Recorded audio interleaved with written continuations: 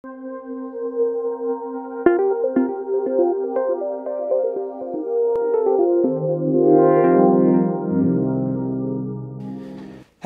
my name is Paul Benson. I am a lawyer at the law firm of Michael, Best and Friedrich, and I am a member of the Agribusiness Food and Beverage subgroup at Michael Best.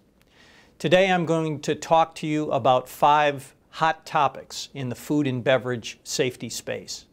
And before doing so, I have to confess, it was very difficult trying to limit this presentation to only 5 topics, because food and beverage issues are at the forefront right now in most of the news, and in the type of work that I do, litigation work, food and beverage litigation is at the forefront there as well.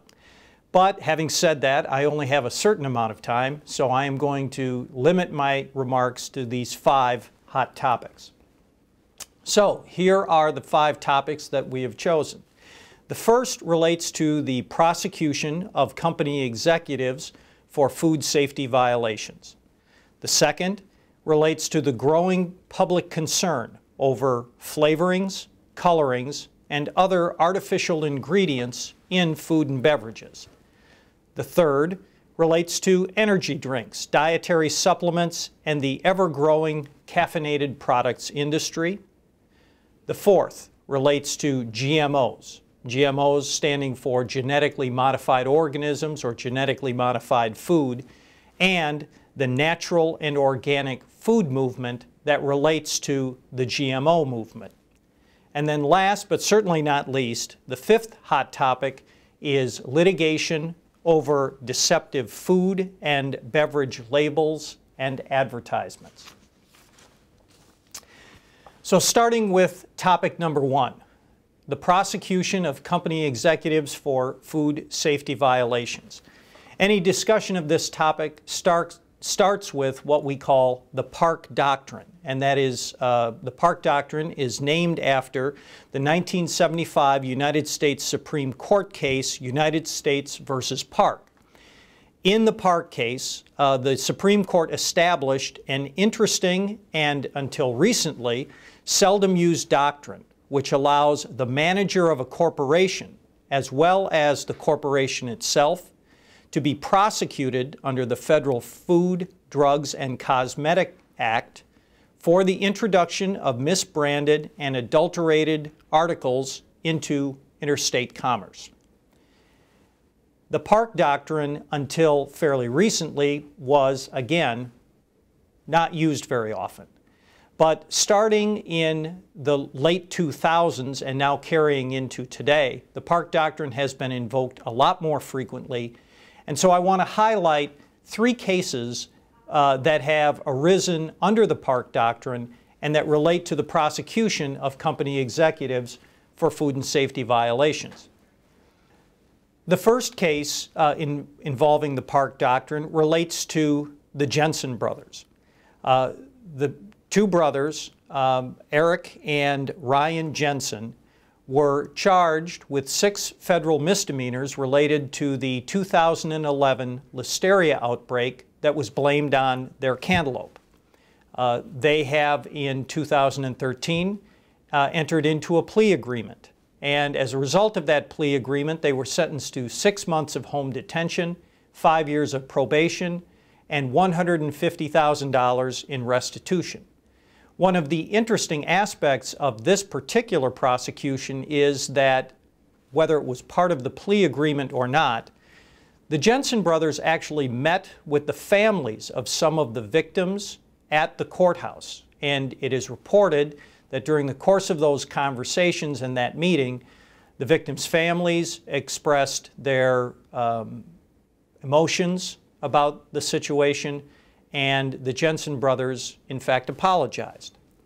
Another interesting aspect of the Jensen brothers prosecution is that subsequently, Jensen brothers has sued its auditor, an outfit called Primus Labs, and argued that 2 weeks before the 2011 outbreak that involved their cantaloupe, Primus Labs had given their facility a clean bill of health.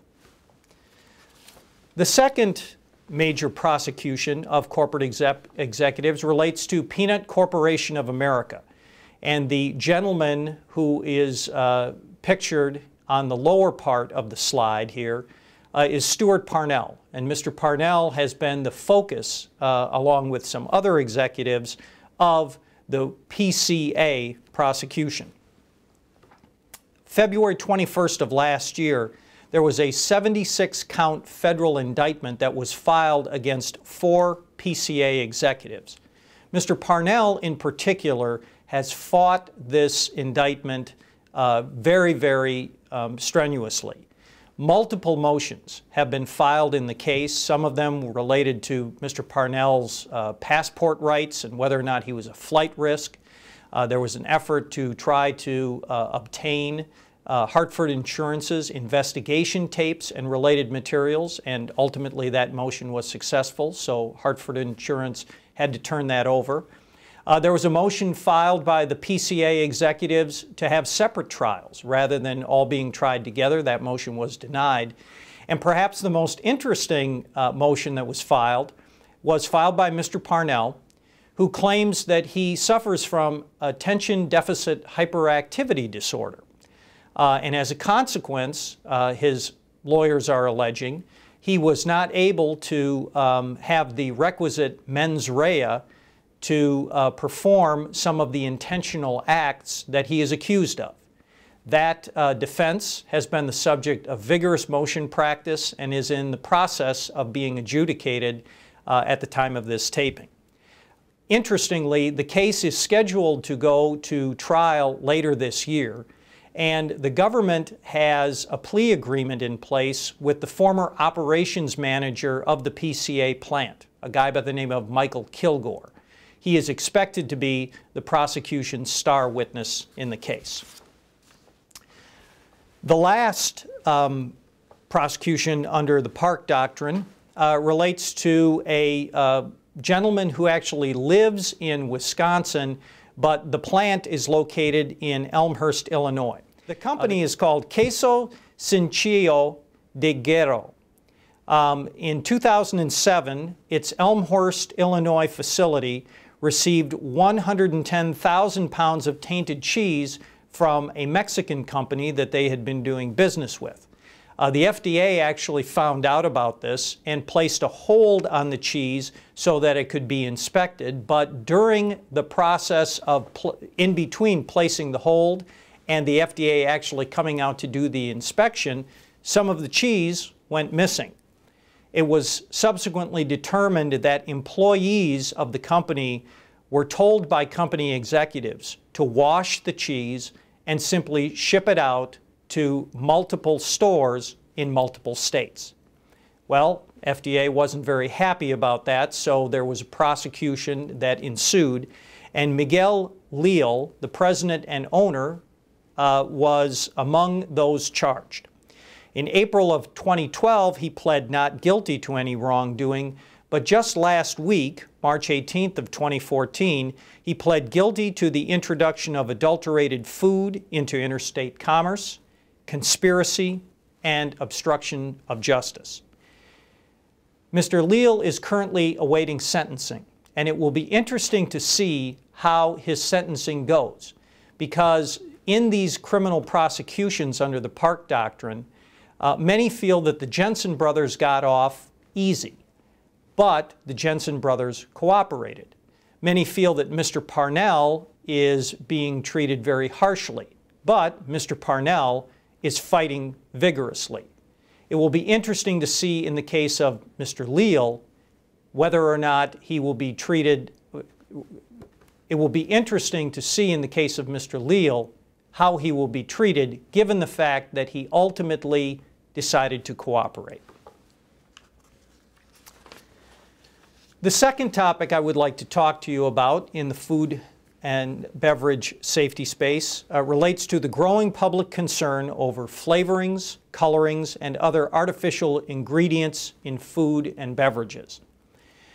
Food flavorings have been in the news and the subject of litigation for at least 10 years.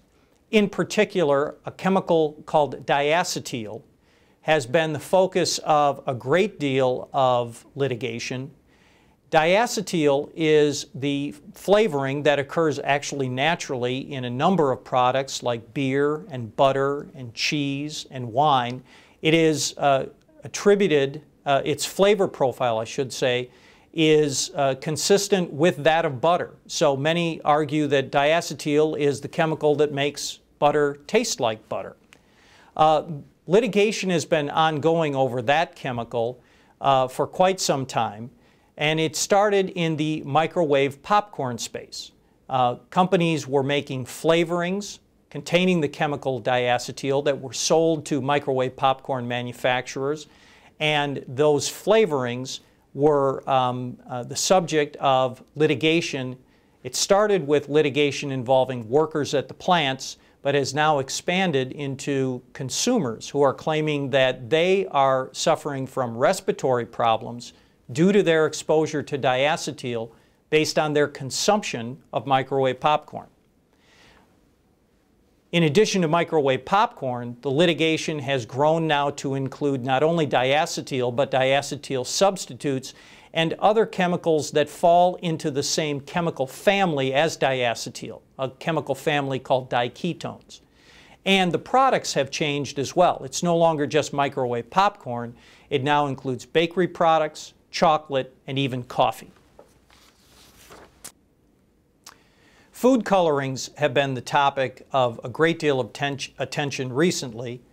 In January of this year, the caramel coloring 4-MEI was put under FDA re-examination. The chemical had been looked at by FDA previously, and the FDA said that the levels that consumers were exposed to of the chemical were not a problem, but a article appeared in the magazine Consumer Reports that suggested that at least in some sodas, the level of 4-MEI might be excessive. So FDA is going to relook or re-examine that issue. In February of this year, Pepsi and Goya were sued over the 4-MEI levels in some of their soda products. The group Center for Science in the Public Interest, or CSPI, has been circulating petitions related to the use of what they call neurotoxic chemicals in artificial colors. And those chemicals and the petitions were focused in particular on Kraft mac and cheese and M&Ms. The petitions were successful in getting over 348,000 signatures. Kraft ultimately decided that it would phase out some of these artificial colors from its SpongeBob SquarePants Kraft macaroni and cheese. M&M's, on the other hand, has taken a more vigorous position and has indicated that the artificial colors and artificial flavorings in M&M's are safe. Do you know who that is? If you don't, you should. That is the food babe. Her real name is Vani Hari. She is a food safety activist. She has a blog, she has a website, and she has been in the news recently because of her very public campaign to have Subway remove bread dough strengtheners and a flour bleaching agent from the bread products used in its subs. This particular product, which has a chemical name that is very difficult to pronounce, so I'm not even going to give it a shot, is not only used in Subway bread, but it's also used in yoga mats and shoe rubber. At the end of the day, she was successful, along with others, in convincing Subway to remove that chemical and use a natural chemical in its place.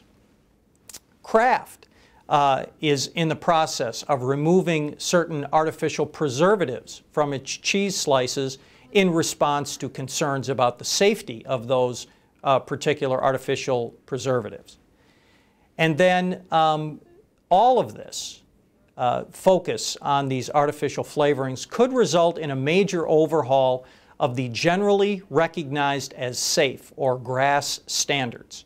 In fact, last month, a lawsuit was filed by the Center for Food Safety over a number of the additives that are currently considered GRAS, or generally recognized as safe, suggesting that, in fact, they are not and need to be re-examined. Topic number 3 relates to energy drinks, dietary supplements, and other caffeinated products. Let's start with energy drinks. Energy drinks are extremely popular. They are predicted to be a $21.5 billion industry by 2017. And while many of us may think that these particular drinks are consumed almost exclusively by teenagers and young adults, the reality is that busy young moms are among the biggest users of these particular products, suggesting that their appeal is quite widespread. When talking about these types of products, there are at least 3 issues to consider: their health and safety, the rules that apply to them, and how they are marketed, particularly to youth. Let's start with health and safety. Last year, at about this time, Trial Magazine ran an article, and for those of you that are familiar with Trial Magazine, it's considered the magazine of the plaintiff's bar.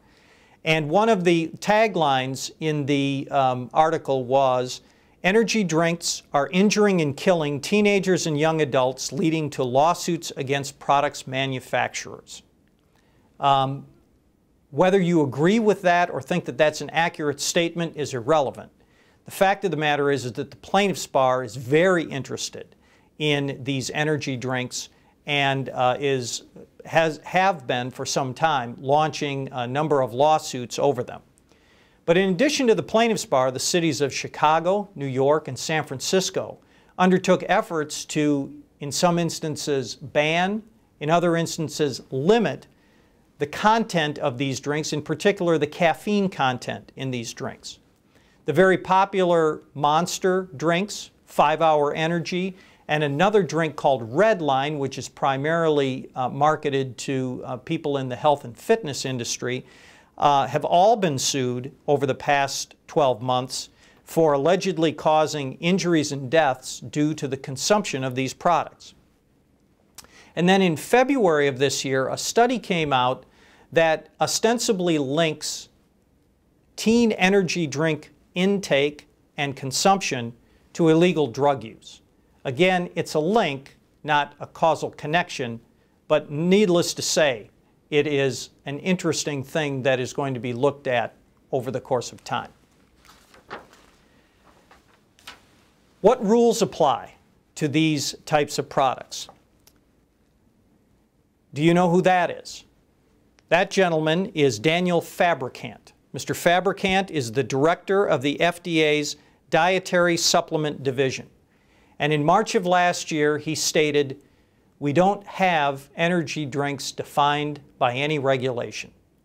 So when you ask the question, what rules apply, the answer is, we really aren't sure.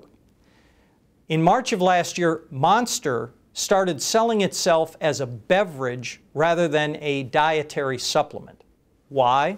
Well, among other things, by marketing itself as a beverage, it was no longer required to report deaths and injuries related to the product, or allegedly related to the product, to the federal regulators, whereas as a dietary supplement, it had to do that.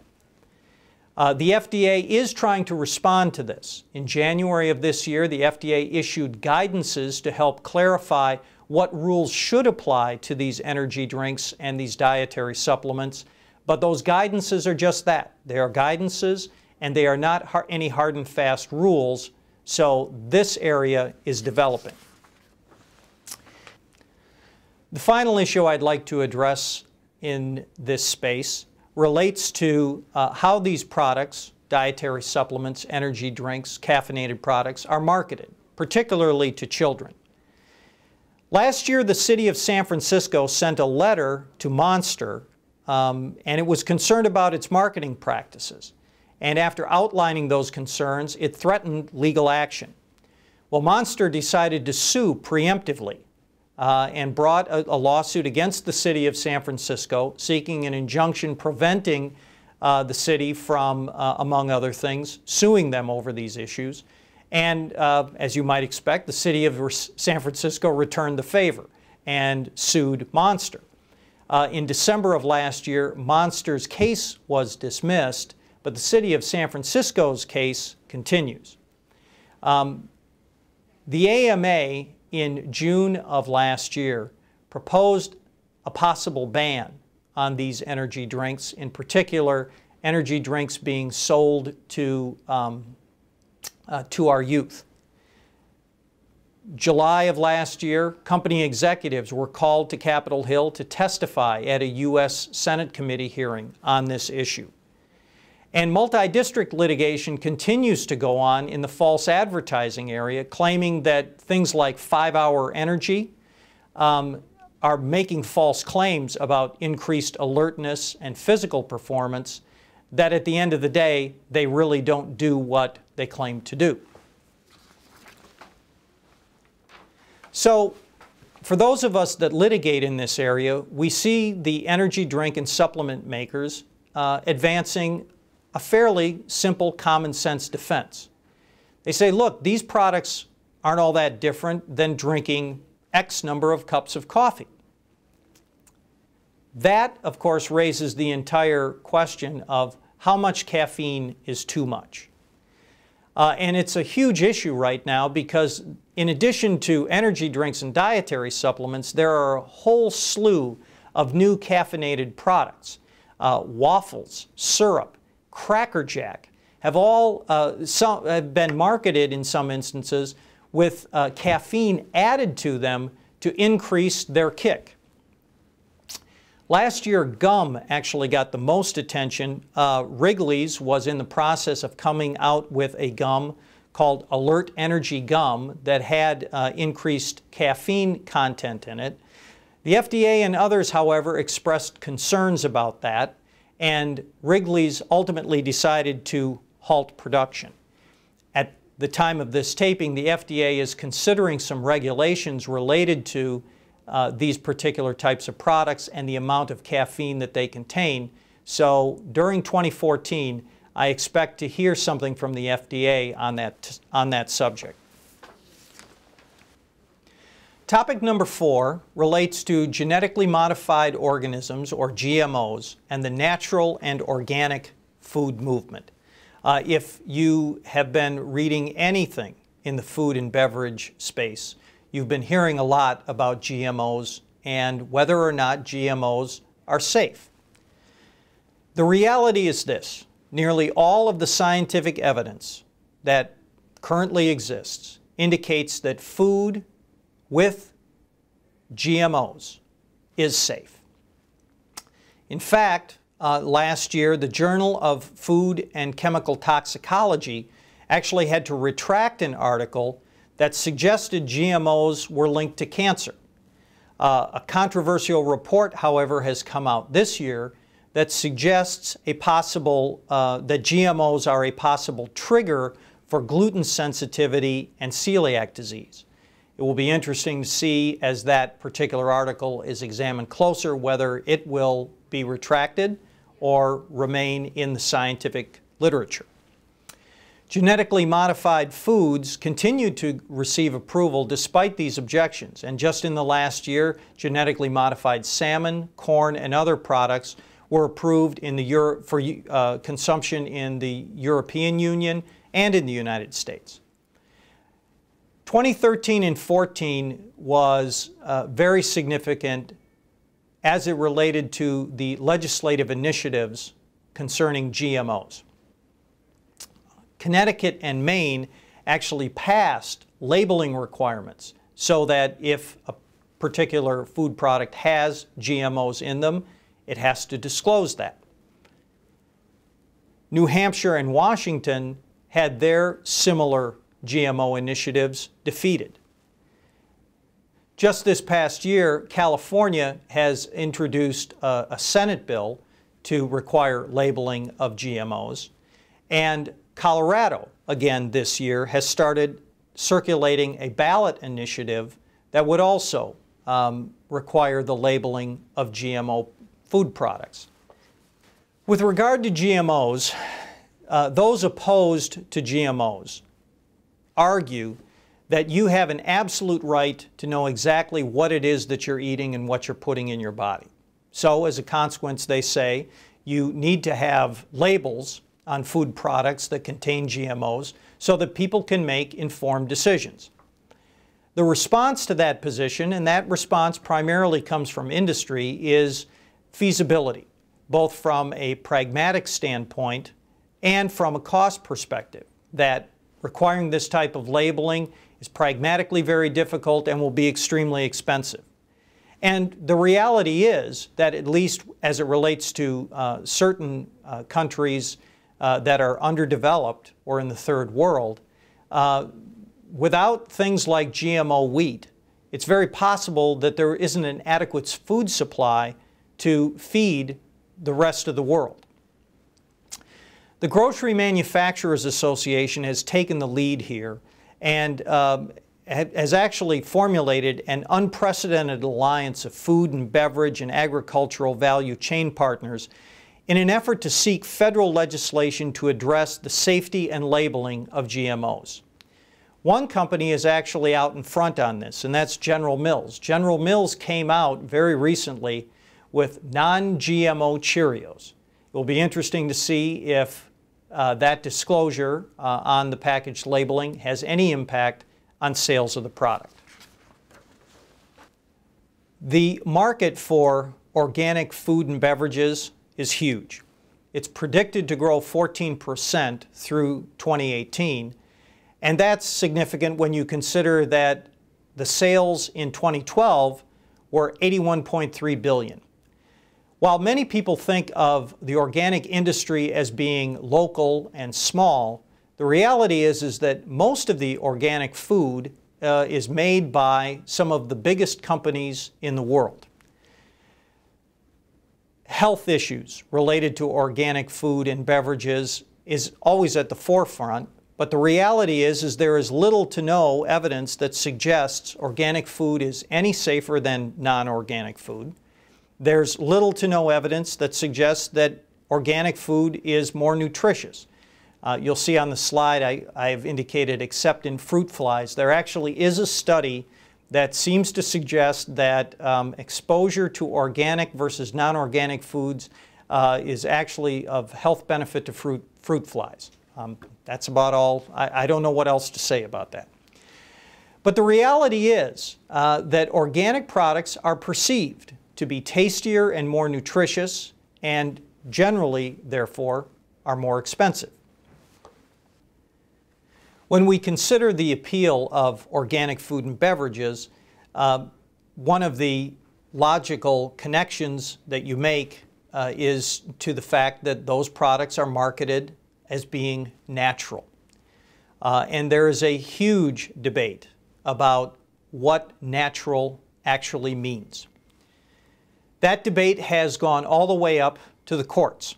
And last year, 3 federal judges, 2 in California and 1 in New Jersey, stayed or suspended pending consumer class actions over foods that were labeled natural. The plaintiffs in those cases were alleging that that natural label was inappropriate because the food products contained genetically modified organisms. The courts, in the process of deciding those cases, put them on hold and actually asked the FDA to provide input in answering the question. On January 6th of this year, the FDA responded to the judges' requests and basically told the judges, we're not going to answer the question.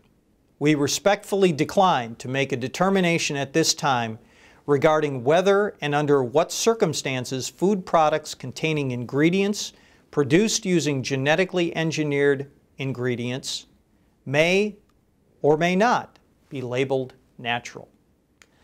About a year ago, I attended a conference where among the people on the speakers list was a woman from the FDA. She was extremely engaging, very outgoing, and very, very charming. There were questions and answers at the end, and she took a question from the audience where the audience member flat out asked her, will the FDA decide at some point in the future what it means for a food product or a beverage product to be considered natural? And her demeanor changed entirely, and she leaned over and said very matter-of-factly, no. So this debate about GMOs, organic food, and natural food, I expect will continue throughout 2014 and well beyond. Take a look at these labels then. You may never see them again. In fact, there are some companies that have decided to use substitute language. This particular product, Quaker Natural Granola, my understanding is that the natural is going to be removed, and instead it will be marketed as Quaker Simply Granola. The last topic that I want to discuss with you relates to litigation over deceptive food and beverage labels and advertisements. This has gotten a ton of attention, both legislatively and legally, which is interesting when you consider that an alarming number of people don't do what these women are doing, meaning read their labels. And when they do read the labels, many people are claiming that they don't understand exactly what it is that they're reading. So, this fact notwithstanding, just the last few months demonstrate how hot this particular area of litigation is. January 15th of this year, an organic food maker was sued in a nationwide class action for concealing, allegedly, the sugar content and overstating the health benefits of its yerba mate tea products. The allegation here was that instead of disclosing the fact that the product contained sugar, it instead used the word evaporated cane juice. And by using that word, or that phrase I should say, the plaintiffs were alleging that that was deceptive and misleading, and as a consequence, the label was inaccurate. On March 17th of this year, Heinz was sued in a California consumer class action for allegedly falsely advertising its white vinegar as an all-natural product when, at least according to the complaint, it was supposedly derived from genetically modified corn. And then a day later, Coca-Cola was sued in an Illinois consumer class action for allegedly falsely advertising its original formula product in a number of different ways, including making claims that that product has no artificial flavors, no preservatives added, and that it's been that way since 1886. According to the complaint, all of those statements are false, and most interestingly, the complaint alleges that Coke has been reformulated a number of times since 1886. Whether any of that proves to be true remains to be seen. So the new litigation reality in the food and beverage space is pretty simple, at least as far as I'm concerned, when we are talking about labeling. If your labeling or your advertising makes a health claim or purports to be a natural product or an organic product, there is a very, very good chance you will be sued. So those are the 5 hot topics. As I said at the beginning of my remarks, there are lots more to cover, but hopefully I've at least touched on some of those that will be of interest to you. Should you have any questions about anything that I've said during the course of this presentation, please feel free to contact me at the telephone number or at the email address listed on the final slide. Thank you.